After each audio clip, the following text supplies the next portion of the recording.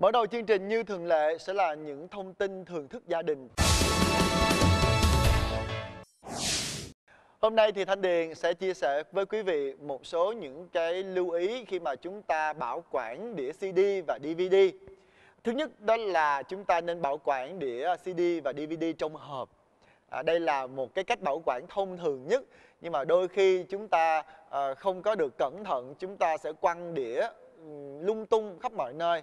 Và cái điều này sẽ làm cho đĩa CD và DVD của chúng ta dễ bị trầy xước và giảm đi cái chất lượng. Với đĩa DVD, không nên chạm tay vào bề mặt đĩa. Khi lấy đĩa, dùng một ngón tay giữ ở lỗ giữa đĩa và các ngón khác xung quanh mép. Không để đĩa ở nơi có nhiệt độ cao vì có thể làm đĩa nhanh hỏng. Hạn chế mua đĩa trắng với số lượng nhiều vì để lâu chất lượng đĩa sẽ bị giảm.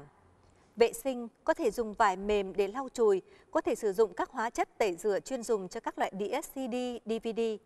Để dễ phân biệt loại đĩa, bạn có thể dán nhãn hoặc dùng bút lông màu viết lên trên mặt đĩa. Không nên dùng bút bi, bút chì hay các loại bút có đầu nhọn để viết nhãn. Chúng có thể làm hư hỏng các dữ liệu trong đĩa.